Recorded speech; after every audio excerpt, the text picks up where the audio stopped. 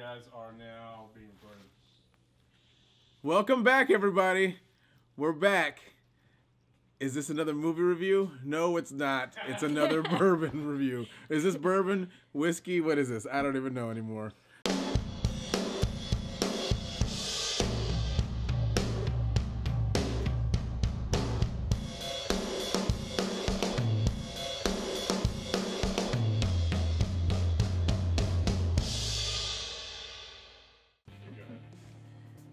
Hi everyone, welcome Hello. to another Bourbon on a Budget with the Horror Squad. I'm Jason. I'm Christine. Today we're drinking the Burning Chair Sounds spooky. Bourbon Whiskey.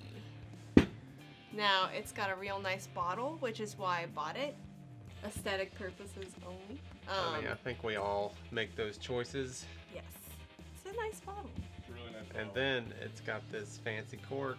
Yeah, pop it so this cork, you guys want to be careful. It is glass on the inside. Glass with a little rubber.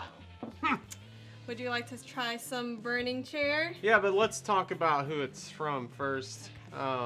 This one is produced and bottled by Savage and Cooke in Vallejo, California. Or is that Vallejo. Vallejo.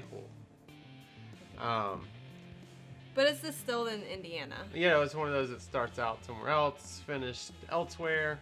We don't have a problem with that because, you know, you got to start somewhere. Is this our first one from California? Or have we tried others? I really can't say. But I like the name, Savage and Cooke. Savage and Cookie, I don't know, but let's try it. It is 88 proof. Yeah, so a little over standard. Yeah, You want a full? tiny bit. Or... 3/4. Okay, that's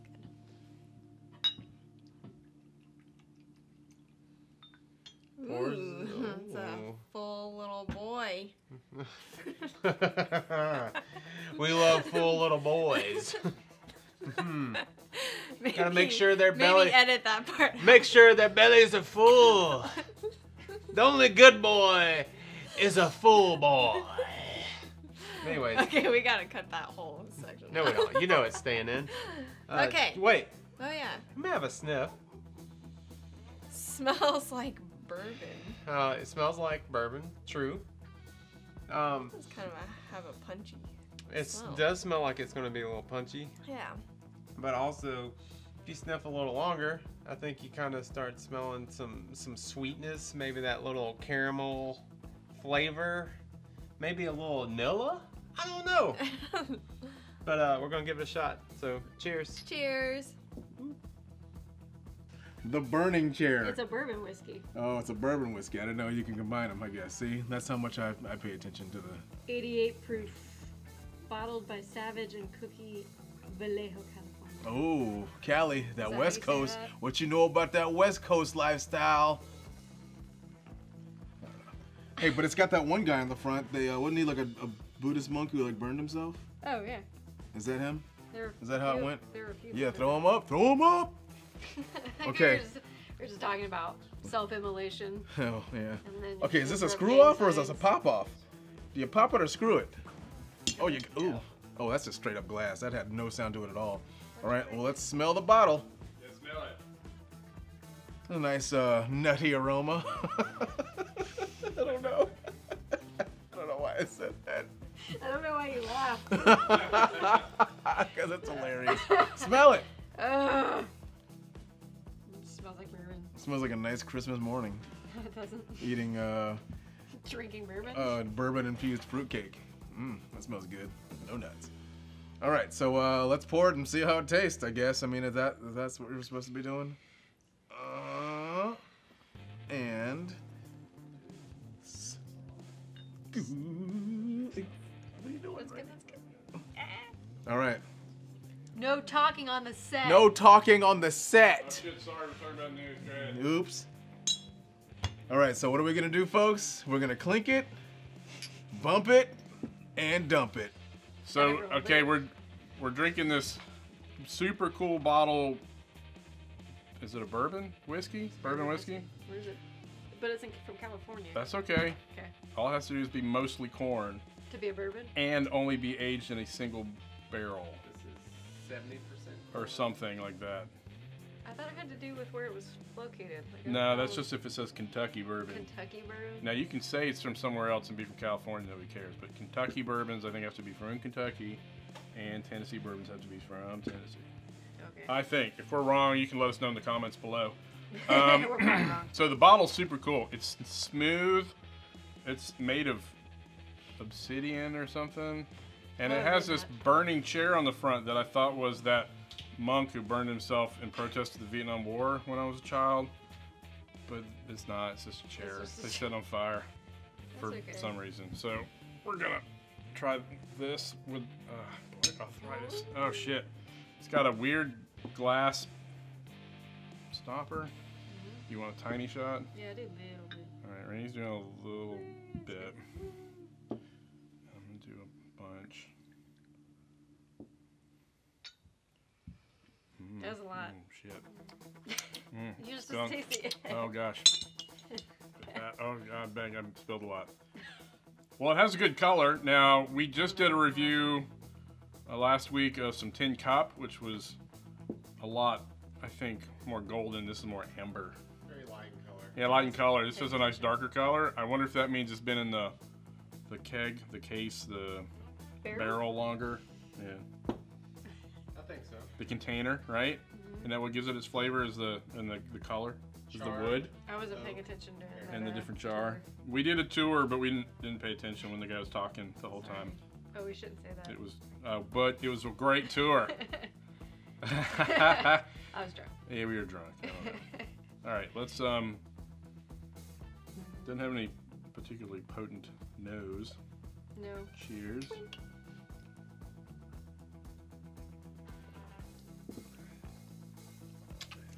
Oh yeah. Okay. It's not bad. It is punchy. feel I like it's disagree. I honestly think that there's not a whole lot of anything catching me off guard. It went down really easy. There's not a whole lot going on in the mouth except a really nice flavor. It's got a decent flavor. It is a little more burny than I thought it would be. But it is called the Burning Chair, so. I don't know. I'm not getting that burn, and honestly, like I'm not feeling the heat like until now. Like it's just now starting to heat up my Oh, yeah? stomach. I feel like I got more of a mouth burn, but not as much going down. Yeah, I'm gonna have a little more. Just Do a little second taste. you wanna Okay. try? Give me a tiny bit. Yeah.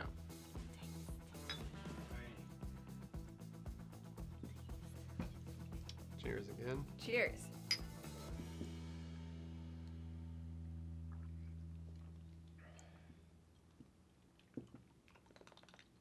Yeah, I feel like it's definitely spicy Yeah, on the that's it. tongue, but really not so much going down, which is Yeah, nice. this is really easy to drink. And I'm curious to see what this one would be like over an ice cube, to be honest.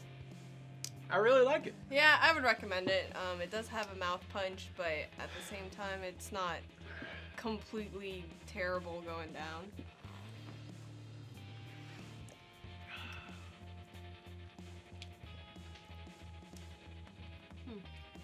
Ooh, I feel a little bit of a burn going down. No, Yeah, it's spicier after. it's a spicy burn. It's kind of smooth going in. Kind of gritty. Not in texture, but in feeling. You know? You guys could just... you could say so. Yes. Oh no, John. He's Oh, John standing there Wayne. nodding, laughing at me. That's right, I said it. Shots fired. All the shots fired. Woo!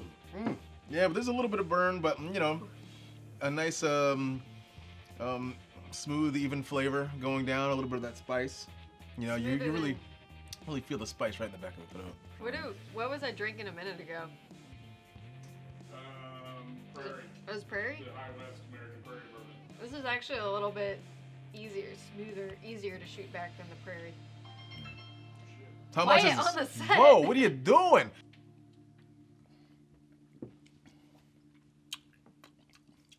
Yeah, it like goes down not smooth, but then it has like a. Does it have some alcohol burst up your nose? Or was that just me? No, I think that was you. It's just me this time. But it is very smooth. It has a little fire here, It's spicy. but it has a really good flavor. I think it's really tasty. I had like a sweetness briefly on my tongue, and then there's just some very interesting flavors of yummy and bourbon. They all taste like bourbon. Mm.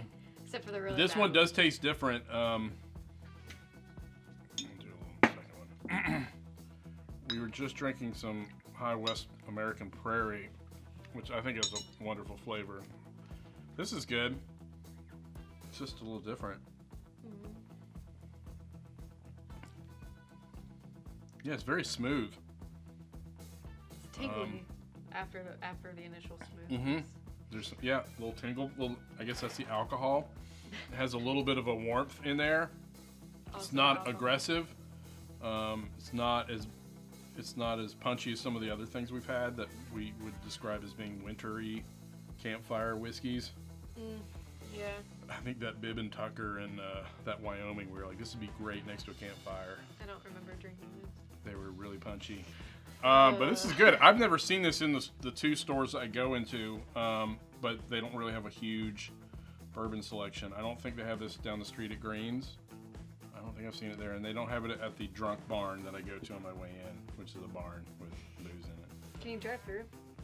If you're really drunk.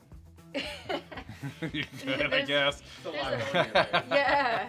It's like there's a liquor store not too far from my house that's like in an old car wash where you get to You drive can go through. and they There's one down the street, putt. You can drive up to the window, but I've never done They'll that. give you a cup of ice. Really? No shit. Ooh, cup of ice with your bottle. This one's a little up there on the budget. It's about $50 everywhere, but I feel like the prices of most whiskeys and bourbons are going up lately. I don't know why. It's trendy. Maybe so. It's trendy. I really like this one. Yeah, I like it too. I mainly like the bottle. Good job, guys. Savage and Cooke. Burning Chair. Get you some. How much is this? How much is this bottle? It's $50 a bottle. What the nuggets? You know, keep in mind everything's been going up. Does it come with a tin cup? It comes with a glass cork. Cup is Yeah. $20. Where's the what? That's not enough. That's wow. Someone's already drunk, folks, behind the scenes. You just you just did one shot, right? Okay, that's it. This, Two. this, It's okay. the glass cork. Yeah, you can use that for other things. This isn't functional. Yeah, Brian.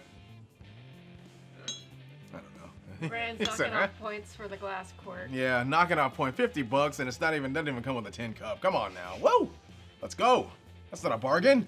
This is bourbon on a budget, not expensive ass bourbon. $50 ain't bad. What? I feel like I'm part time. I ain't gonna have a full time. You have a full time job. I'm part time, folks. Somebody help me, please. YouTube, help. It was good. Would you Yeah. purchase it for $50?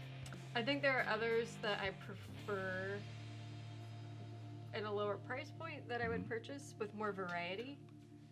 This was delicious though. Yeah, I did. I mean, I you know, especially compared to the last one, Tin Cup. I think it's a little bit easier to go down, even though Tin Cup did come with a fancy Tin Cup. I do like the bottle. Props for that. It's nice, but yeah. Tin Cup's bottle design was better though. A little boring on the aesthetic side, a little boring, but flavorful, tastes good, easy to to digest, consume, whatever the hell you want to call them. So I'd recommend it. yeah, I'd recommend it. I mean, hey, especially for you fancy folks out there, if you got $50 to spend, you might as well just go ahead and do it. Woo! I like it. What's the price on this thing? it's 50. So $50 is in the top of our budget range, I think. I don't think we've really done much higher than. Have we done anything that higher than 50? Not really. That's really Like something 50 something. It seems to be our. Cap. There's a lot of bottles out there that are like 100 that I'm really curious to try. Whistle pig For and that single barrel Chattanooga, I think that was like 60. and some stuff. So this is in the budget, but this isn't your weekly Drink. or daily budget if you're drinking that much. You can afford it, but you have to make sure you can afford it. This is your top shelf budget bourbon. This is your top shelf budget bourbon. I think for 50, if I saw it and I was wanting something good and to splurge, I would get it again. I like it. I think very tasty. I would say it's worth the money if you like bourbon. If you're a casual bourbon drinker, maybe you're gonna pass and go with the tin cup that was 20. That was just or get a bottle of Jameson that was 24, 26, or something under 20 if you're in college. Maybe go get a bottle of that Ancient Age for $16 or 12 or something. How much is Old Granddad? Oh, granddad. Old Granddad is right at in the close 20. Yeah, it depends on which one. Depends on which one you get. Granddad can, and it's delicious, I but think cheap. Granddad can go anywhere from $5 to some like $24. But if you're working, you got out of college and you're working, you can get one of these, and then you leave it at home, and then you have this nice, delicious bourbon to drink when you get home, and it's good. Yeah, so I think it's a win. It's fine. We like it, and the bottle's so cool. You should just get it for that. So. Yay. Okay, everybody, thanks for watching another Bourbon on a Budget. Please like, share, subscribe. Seriously, if you can just share it, just put it on your FaceTube feed or your other Twitter thing or your Insta face. Just put it out there and share it with your friends. We need 100 followers to actually get a / Horror Skwaad for our YouTube channel. That's all we're trying to get. We spend a lot of money on bourbon and review it for your pleasure, mainly for ours. But please come back, watch. We have more reviews coming. We have movie reviews coming, despite Brian's contention that we can't do it. We'll be doing a review on Rawhead Rex, which is a delightful film that will pair wonderfully with this Burning Chair Bourbon. So we look. It will. Think about it. He's a demon. There's a fire. Demons like bourbon. Okay. He's got $50. He's got more money. That's than more you. than the budget of the movie, actually. But thank you, guys. Please come back. We'll see you next week when we review another bourbon whiskey rye thingy. But not a movie. And a movie. Bye. Bye.